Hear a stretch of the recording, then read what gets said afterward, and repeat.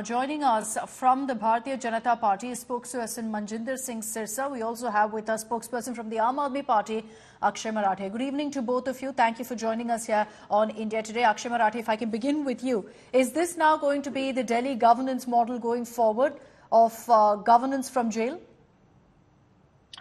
Akshita, let's remember that Arvind Kejriwal is a three-time elected chief minister. The last time that he faced the electorate of Delhi, he got 62 out of 70 seats, 55% of the vote share. The BJP got just 8 seats and was humiliated by Arvind Kejriwal and the people of Delhi. So until the people of Delhi's mandate is with Arvind Kejriwal, until the people of Delhi want Arvind Kejriwal as chief minister, who is the Bharatiya Janata Party to demand his resignation when he has not even been charge-sheeted by the Enforcement Directorate yet? He is in jail over suspicion, but remember, there has not been a single documentary evidence that has gone to court. He has not been convicted.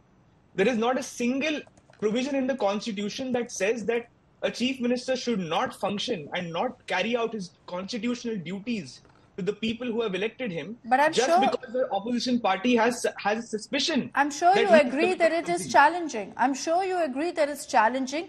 There are problems with running a government from jail. It's not easy. And will Delhi suffer as a consequence? Arvind Kejriwal has faced immense challenges for the last 10 years from the Bharatiya Janata Party. He is an educated person. He is an IRS officer. He knows how to run a government. He has overcome every single challenge along the way, and even this challenge will be overcome by him, as we saw today. He issued an order from the ED custody to the Water Minister Atishi, and he directed her to take charge and make sure that the people of Delhi do not suffer in the summer because of a water crunch. They do not suffer because of sewage overflows.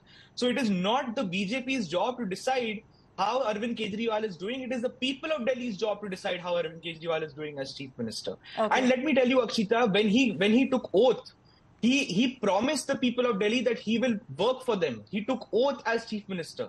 He has not been appointed by some constitutional authority. He has taken an oath to work for the people. Let's get in Manjinder Singh Sirsa on this. The Aam Aadmi Party, Mr. Sirsa, as you heard, is saying Arvind Kejriwal is fulfilling his promise to the people of Delhi. He's been voted in as the chief minister with a mandate from the people of Delhi, and he's issuing orders now from ED custody. So he's clearly getting things running.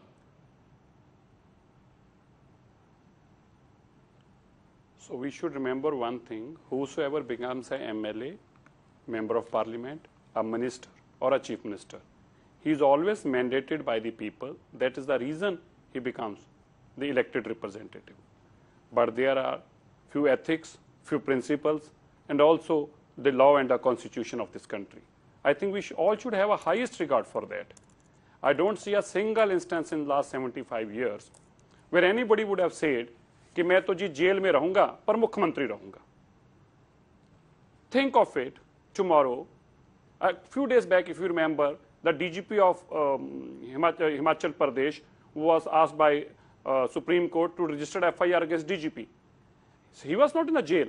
He would have said कि मैं तो jail भी जाऊंगा तो भी मैं ही DGP रहूंगा. DGP ही नहीं मैं छोड़ूंगा. मैं पढ़ लिख कर DGP बनाऊं, IPS बनाऊं, मैं DGP नहीं छोड़ूंगा. And next day, there is someone against the chief secretary, and he says कि नहीं, I'll run my chief secretary from the prison. First of all, these prisons are for criminals, for gangsters, for people who are accused or who are convicted. There is no provision in the law by saying that some accused will be there in a prison and saying कि मैं तो मुख्यमंत्री हूँ जी. For two reasons. Mr. Sirsa, but it's not illegal. We talk about the constitution and the oath of a chief minister. Please let me complete in 30 seconds. Sure. 30 seconds. Okay. If we are not talking about legal, I'll talk about the principles and morally.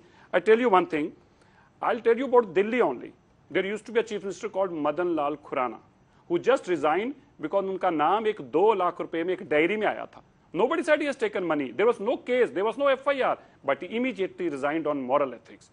There was a time when the chief minister of Madhya Pradesh resigned because Uma Bharti was summoned by a court. She was not accused. And you see the latest trend.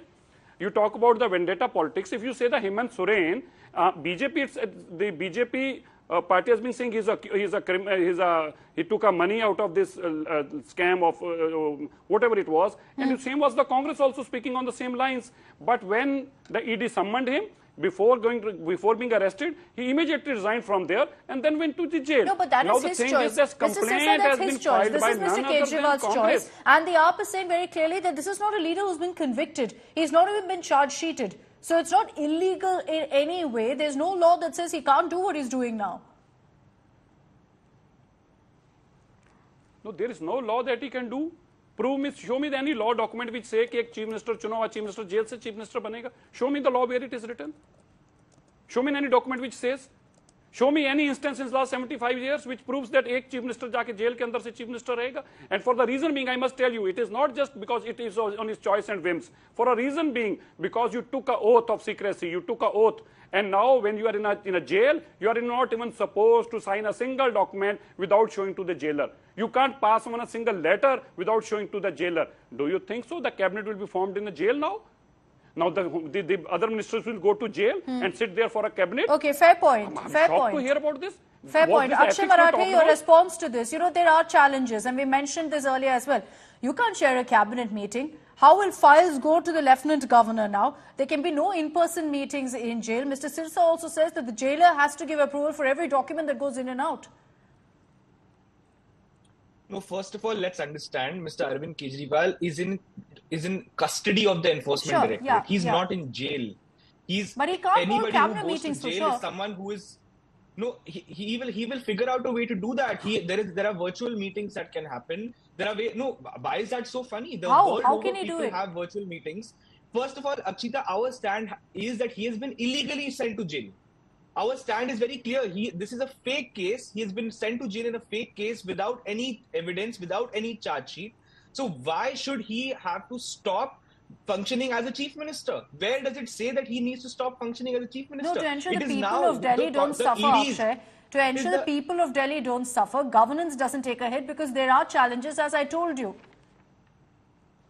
To ensure that the people of Delhi don't suffer, the BJP should not have arrested their chief minister.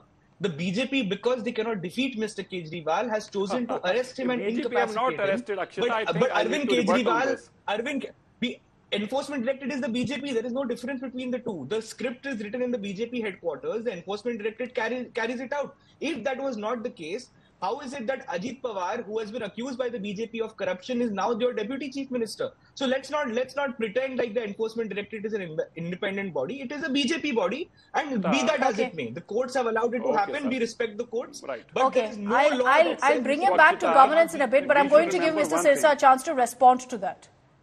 Yeah. Sir, I would like to apprise you, the complaint was filed by Congress. The case was registered by the CBI and ED.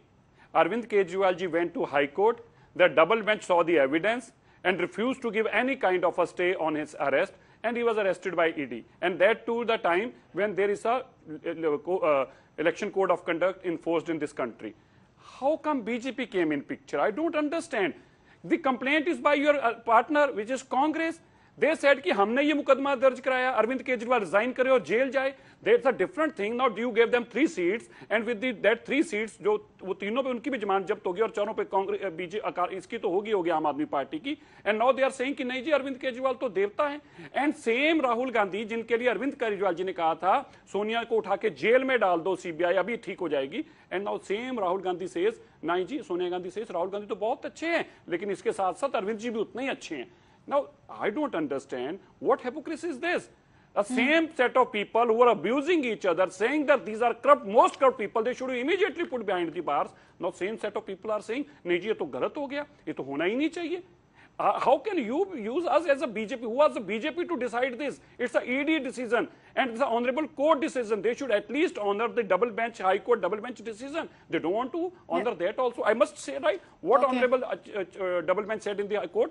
They said that Justice Suresh Kumar Kant said, we have heard arguments on the present application from both sides at length. However, at this stage, we are not inclined to grant any interim relief to the applicant. Okay, let's get in a response from the Aam Aadmi Party. You made your point, Mr. Sirsa, you made your point. Akshay Marathi, the courts haven't granted any relief so far to Mr. Kejriwal, nor have they granted any relief to Mr. Manish Sisodia. Mr. Sirsa also points out that the Congress today is coming and saying that, you know, what's happened to Mr. Kejriwal is wrong when they were the ones who filed the complaint in the first place. Yeah. No, I was hearing Congress and Aam Aadmi Party from Mr. Sirsa's voice. But what the people of the country watching this show are hearing are the names of Ajit Pawar, who Prime Minister Modi has said that he has committed a 70,000 crore rupee scam. Chhagan Bhujbal was in ED custody for 2 years, and Sir, today he is a sitting minister in the BJP government in Maharashtra. So the people of India are looking at the BJP like a joke. They have treated the whole country like a joke. You have made Himanta Biswa Sarma, who Amit Shah did a press conference and said he is the most corrupt leader in the country. You have made him the chief minister. Are people of India supposed to watch this and take it seriously? No. Enforcement Directorate cannot be taken seriously. It is a BJP body. Akshita, coming to the second the charge sheet was filed before he joined BJP. The charge sheet was there and the court case is before the court. It has nothing to do with the investigation agencies. And if you don't have trust in the court, it's up to you. I can't make you forced to trust the court. But the charge, listen, gentlemen, please, let me complete and tell you one thing. I must clarify to you. The charge sheet has already been filed. Yeah, let Mr. Sirsa complete his sentence, then Akshay you can respond. Let the court decide it. Okay, he's saying the matters with the court. He's saying the matters with the court, not with the agencies. Akshay Marathe. Before the court, the charge sheet already filed before he joined BJP. The charge sheet was already filed before him. Sir, the agency arrests the person and the charge sheet is filed eventually. Now, in this particular case, let's remember, Section 45 of the PMLA, under which these people have been arrested, Mr. Kejriwal, Mr. Sisodia, etc., the section says that there is a presumption of guilt. It was made so strong to prevent money laundering in terrorism cases, in narcotics cases. Okay. But you, from the BJP, have used that to target opposition. No, so okay. You were supposed to use it to strengthen the country, the national interest. I have Akshay Marathe, I've raised the issues that you mentioned with Mr. Sirsa. I just want to bring it back to what we're discussing this evening, which is governance from jail. And while I did, in fact, mention some of the challenges also, the question that a lot of people are asking today, Akshay Marathe, is what's stopping the Aam Aadmi Party, what's stopping Mr. Arvind Kejriwal from giving power to someone else while he fights this case out and proves his innocence? What stops him from letting an Atishi take over? What stops the BJP from allowing the elected Chief Minister of Delhi from functioning? He has fair and square defeated the BJP. What stops the Bharatiya Janata Party from allowing an elected government to function? Even in the past, when the Supreme Court had actually given Mr. Kejriwal full power, the BJP made a GNCTD amendment and stopped Mr. Kejriwal from exercising his power. So it is not just today that they want to take out... Let me finish.